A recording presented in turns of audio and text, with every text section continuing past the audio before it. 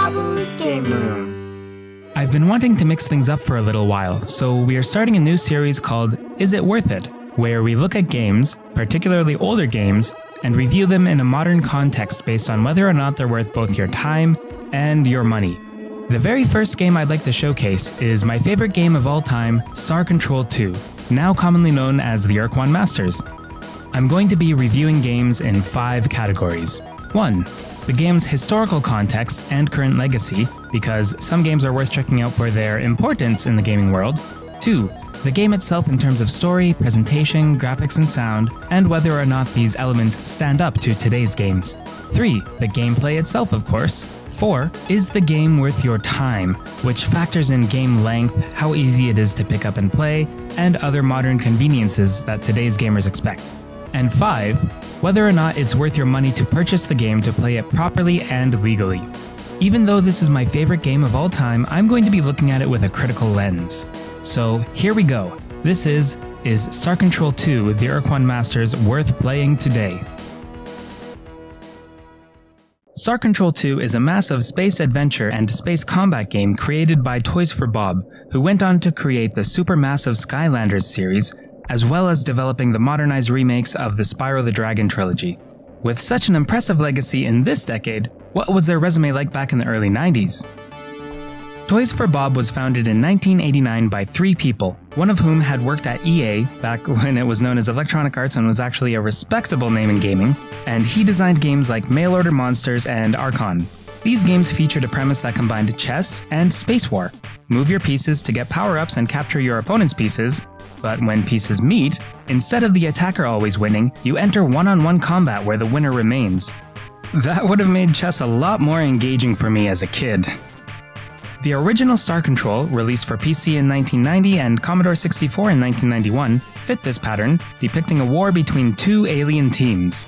But instead of generic spaceship classes that were just recolors depending on the team, these 2 teams were composed of 7 distinct alien races each, with every alien race piloting a uniquely designed ship with unique weapons and abilities. Players, or computer-controlled opponents, would take turns building and moving these various ships to acquire and fortify territory and resources while approaching the enemy for one-on-one ship combat. Star Control was received well, and Toys for Bob started working on a sequel to expand the Star Control universe with Star Control 2. Released in 1992 for MS-DOS computers, Star Control 2 broke free from the developer's earlier trends in games by forgoing the turn-based strategy elements altogether. While it did keep the one-on-one ship combat of its predecessor, it replaced the turn-based elements with a science fiction adventure game that more closely resembled contemporary computer RPGs with a variety of choices for player customization, dialogue trees, and a huge lore-filled world to explore. Critics praised the game highly, and Star Control 2 regularly appears on Best Game Ever lists, with IGN naming it the 17th best computer game of all time in 2005, and as recently as 2013, it was the unofficial winner of Kotaku's crowdsourced Best PC Games of All Time list. Star Control 2's reception is best seen though in its fan communities, which are thriving to this day. Not only are people still playing and talking about Star Control 2 and its lore, but fans have come together and created many fan projects over the years, the most impressive of which being a complete HD remaster of the game. But we'll get to that later. Star Control 2 spawned 2 sequels, namely Star Control 3, which fans don't like to talk about, and controversial series reboot Star Control Origins. While Star Control isn't the biggest name in gaming, it's arguable that its influence has reached games that are still being released today, including popular games like FTL, or Faster Than Light, and the Mass Effect series. It has a pretty impressive legacy for a game that most modern gamers haven't heard of, so let's look at why it might have been praised so well.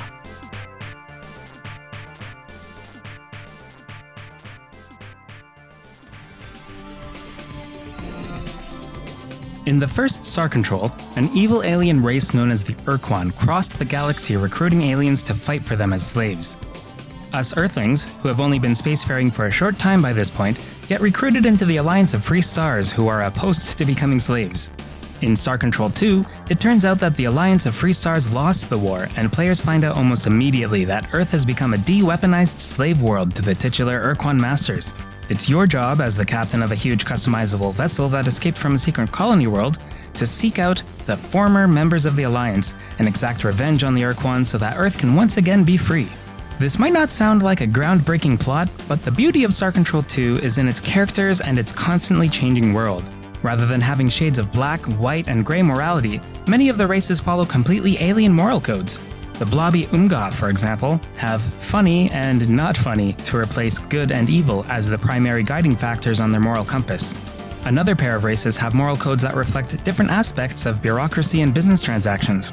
There is no race that is universally good for the sake of being good, and none that are simply evil just to be evil or just because they want power. Even the Ur-Quan Masters, who are responsible for enslaving the Earth. Where Star Control 2 truly shines is in its presentation. The game features over 20 alien races to converse with, and through dialogue trees, players are able to deal with diplomacy any way they see fit. Want to shoot first and ask questions later? You can do that.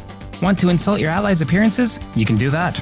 Want to forge alliances in unlikely places through kind words and favors? You can do that too, of course. And all these different directions can lead you to the end of the game. And you'll definitely want to explore many of the dialogue options. Each of these races has their funny moments with memorable and quotable lines coming at players constantly.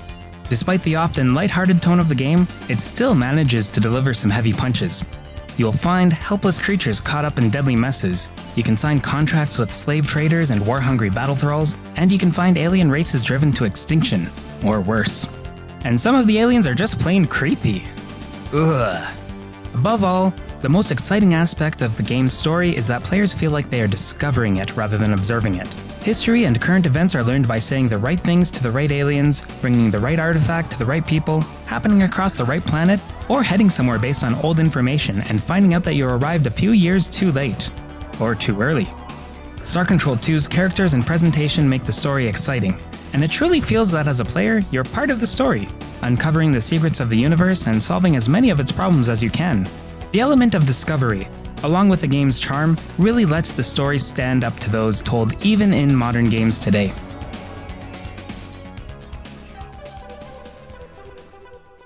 As for the graphics, the original graphics are very well done but don't really hold up to what even indie games are capable of today. That being said, the completely free fan-made HD remaster brings the game up to at least indie-level graphics.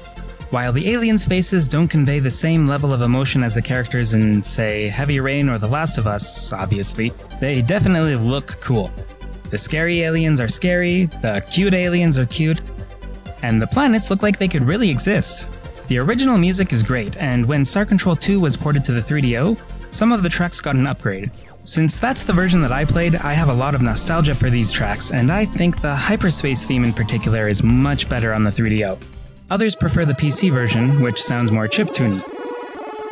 There's also the remixed tracks that are available in the modern version of the game if you want very high quality music, but in my opinion, the tracks, while great for listening to outside of the game, they don't really match the same atmosphere and pacing that the original tracks had. Every alien race you encounter has its own unique musical theme, with a variety of genres ranging from rock to techno-y kind of music, and each track fits the races really well. The fan remixed music available in the remake, Ur-Quan Masters, pushes the tracks from video game music into respectable instrumentals in their genres, and the authors behind the remixes really demonstrate how great the original tracks are. But again, the original music is perfectly fine, even today, as part of a video game. The sound effects in the game are great too, with each weapon coming with its own launch sound effect, ranging from satisfying blasts of various sizes, to the fuzzy static of antimatter, to the cute tongue attack sound. While dialogue was originally unvoiced, the 3DO port of the game added full voicing to virtually every single line of dialogue in the original game, so players could finally listen to what an Ilrath sounds like. And now, you die. While some people say the voices ruined the aliens for them, I think that's just the same way that hearing characters in a movie based on a book destroys the voices you create in your head for them. In my opinion, the voices are great. In the HD remaster, they re-recorded 3 of the alien voices, 2 just so they could add a couple lines of missing dialogue back in, wow, and 1 because many fans found the original voice kind of annoying. The HD remaster really goes above and beyond to fix everything.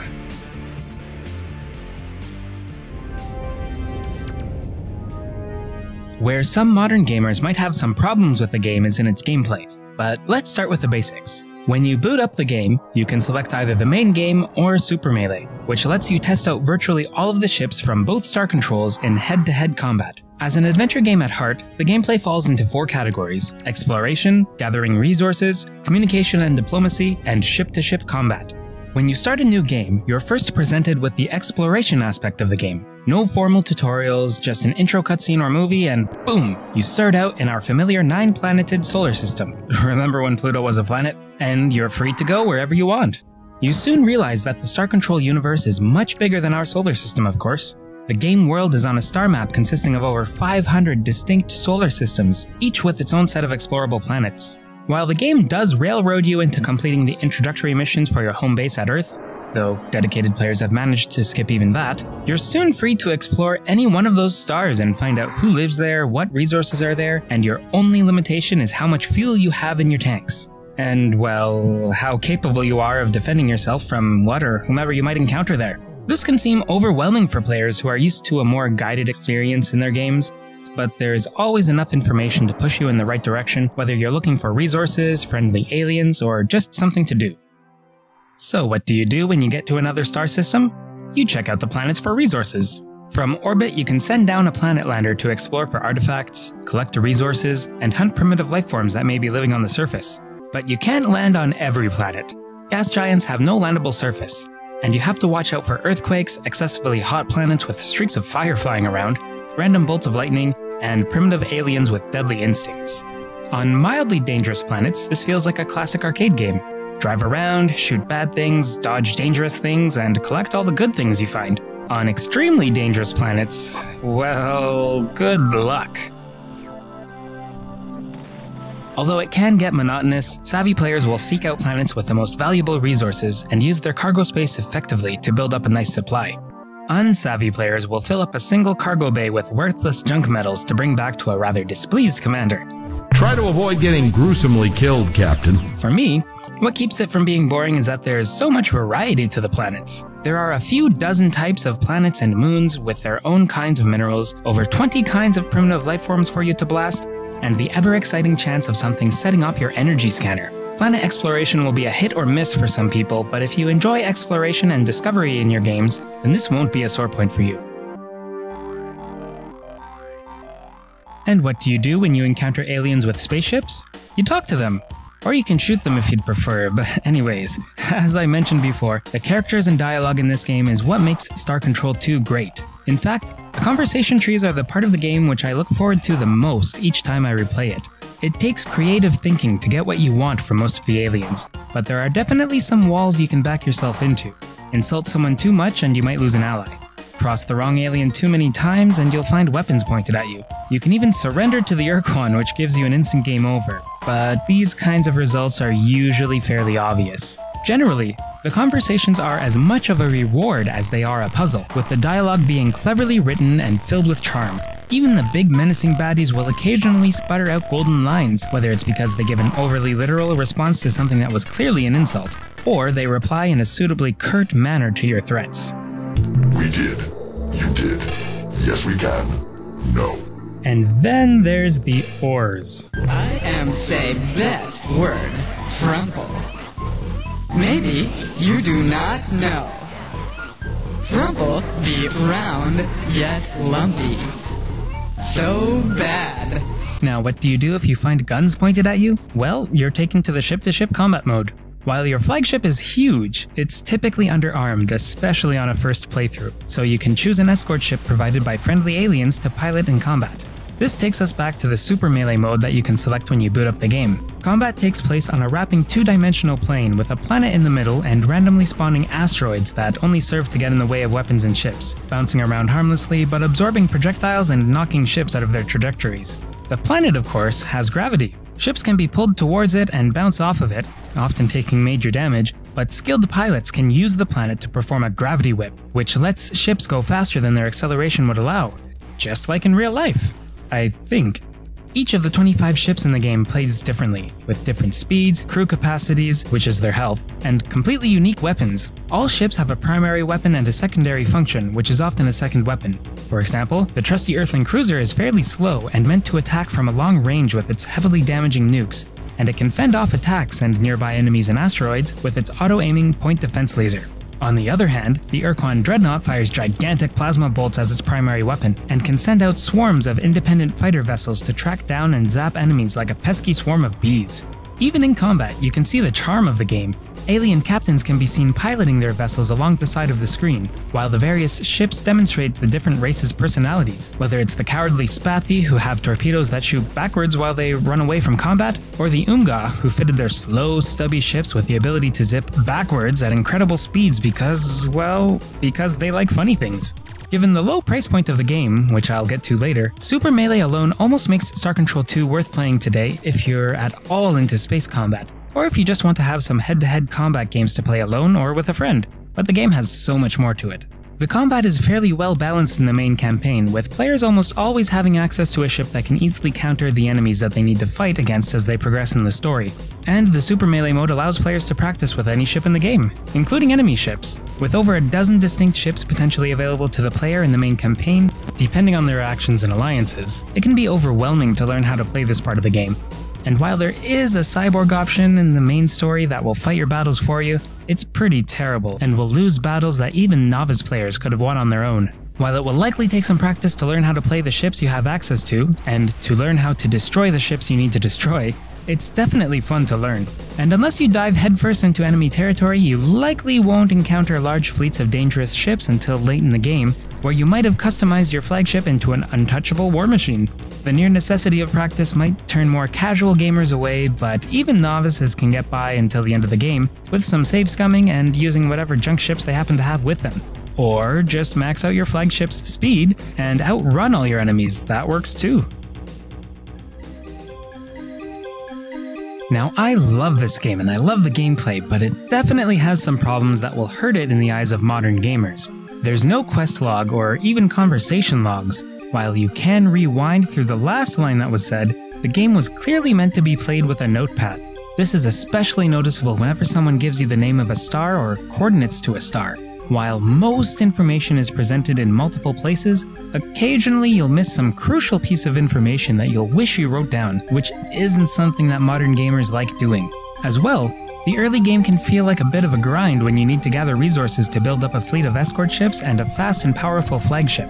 Novice players may end up mining little more than garbage and feel like they're accomplishing nothing. And while you do get resources from destroying ships in combat, you need the resources to build up something capable of doing that to begin with. And as I mentioned before, while it's usually easy to avoid, poor diplomacy can lead to missing out on alliances, information and clues, optional but virtually essential items, and even entire side quests. Though thankfully the game won't allow you to kill any allies who are essential to completing the game, at least not until after they've given you everything you need from them. For this reason, players are often advised to keep multiple saves so they can go back if they really messed something up. But probably the aspect that most harms its playability is the fact that the game has a sort of in-game time limit. Though it could be argued that it's generous, for a new player who takes a slow and steady approach to playing the game, it might not be generous enough. Some players will never encounter this on their first playthrough, while I'm sure others have had their games ended this way. And often players won't be able to reload an earlier save and do things more quickly without going way back. It seems as if the game was designed to be played twice, or maybe restarted once after a trial run to learn the locations of some major items. I can't say for sure, but it's definitely something to keep in mind. The worst part is that it can even catch some players completely off guard. Now, there are some patches that can disable or possibly just lengthen this time limit, but having to patch a player-unfriendly feature like this would definitely count against the game's modern playability. That being said, I still find the game to be very playable today despite these relics of a time past. Star Control 2 isn't an excessively long game, with How Long to Beat listing it as between about 9 to 14 hours. Someone playing the game for the first time, learning the ropes, and maybe playing some Super Melee for fun or to practice, can probably get about 20 hours out of the game. Using a guide or replaying the game can make it considerably faster, of course. Generally, Star Control 2 is respectful of your time. You can save almost anywhere at any time except in the middle of conversations or combat. But you can save at the start of an encounter before a conversation or battle, so you can easily reload if you mess something up. There are also many save slots in all versions of the game, so you can load an older file if you realize later that you actually didn't want to explode that particular alien. Aside from the early game grind I mentioned earlier, the player is always doing something fun, and there are enough quest threads and hints to drive players towards something new and exciting, provided the player manually keeps a minimal quest log. And typically, players can gather resources while completing quests, so the time you spend playing the game is almost always time you'll enjoy. Thankfully, once quests are started, they're usually easy to follow. Quest items typically have obvious places to bring them to, and many quests are short enough that players can complete them without needing to return home in the middle, provided they brought enough fuel. But if you do run out of fuel, the game has a helpful alien who will offer you enough fuel to get home, for a fee. But typically, players won't want to find themselves in that situation, and after learning the basics of fuel management, it's fairly easy not to run into these kinds of emergencies. The only truly disrespectful thing the game does with the player's time is that it has that in-game time limit. While you can play as long as you want when the in-game calendar isn't progressing, if you let too many years pass by without making significant progress in the main plot of the game, you will soon bring your game into an unwinnable condition. However, after this sort of soft time limit, you do have the option of fast-tracking the plot should you wish to go for a somewhat bad ending. As I mentioned earlier though, the time limit can be patched out. Overall, provided you don't run into the time limit, I think that most people would enjoy the time that they spend playing Star Control 2. There are about 5 versions of the game available. The original PC release on disc, which is probably just a collector's item at this point. There's the 1994 3DO port, which has huge updates like alien voices and even version-exclusive features to this day, including an intro movie and videos showing off each ship. There's also the digital bundle containing the original Star Control and Star Control 2 for PC, on sale at GOG.com and on Steam for about $3.99. And then there's the Ur-Quan Masters, a fan-made port of the 3DO version of the game with all of the missing features from the PC version, like subtitles, brought back in. And then there's the Ur-Quan Masters HD remake, which is the Ur-Quan Masters, but with completely redone high-definition artwork for all of the aliens, all of the ships, all of the planets, all of the solar systems, and the planets even orbit their stars as time passes in the game. Wow! Since the 3DO version of the game is around $30, and who has a 3DO laying around to play it anyways, the console version isn't the best way to play it. Since the original release on PC probably goes for just as much, and the Star Control 1 and 2 bundle costs about $4, clearly the best way to play the game is the fan-made Ur-Quan Masters. It's completely free, works on any computer you're likely to use, and it's the best way to play the game by almost any definition. Again, it's free! It's way better than even pirating the game. The only question is whether to play Ur-Quan Masters or the HD remaster. If you want to play Star Control 2 because it's an old game and you want to feel like you're in the early 90s playing the game that it originally used to be, download the Ur-Quan Masters. If you want to play Star Control 2 because it sounds like a game that's still fun and unique today, but you aren't big on old-fashioned graphics, get the HD remaster. It's still free. Now I'm going to give the game a subjective rating for each category I mentioned. These are just my opinions, so don't be too mean to me in the comments if you disagree. Anyways, for showing gamers the game that made Toys for Bob famous in the early 90s before making Skylanders, as well as for having an active fan community for over 2 decades, I give it a 1.5 out of 2 for its legacy. For having a charming and deep story that is both discovered and crafted by, rather than told to, the player, along with an excellent soundtrack and incredible fan remastered graphics that still look good today, I give it a 2 out of 2 for its presentation. For having varied, fun, and challenging yet uncomplicated gameplay, but for almost requiring some early game grinding, I give it a 1.5 out of 2 for its gameplay. For allowing you to save at any time, but for lacking a quest log, and for allowing the player to trap themselves in a potentially unwinnable game if they take too long to progress the plot, I give it a 1 out of 2 for its worth your time factor, or a 1.5 out of 2 with the time limit disabled through patches. And for being available legally in its objective best versions for free, I give it 2 out of 2 points for its worth your money factor. Yes, 8 out of 10 is a good score. I'm not a gaming magazine that gives a 7 scathingly. Star Control 2 is still my favorite game of all time, but I know that it has aspects that will make it a bit unpalatable for some modern gamers. But considering that it's a free game that you can easily get at least 10 hours out of if you want to, I think an 8 out of 10 game is worth playing even if it's not perfect. Check this video's description for links to download the different versions of the game and see for yourself. And if you do end up playing it and you want some spoiler-free hints, just drop a comment and I'd be happy to lend a hand. Anyways, let us know what you think about this video. Leave us some positive or negative feedback below and tell us if this is something you'd like to see more or less of. And if you do want to see more, what kind of games would you want to see reviewed like this? Tell us! Anyways, thanks for watching and remember to have an awesome day.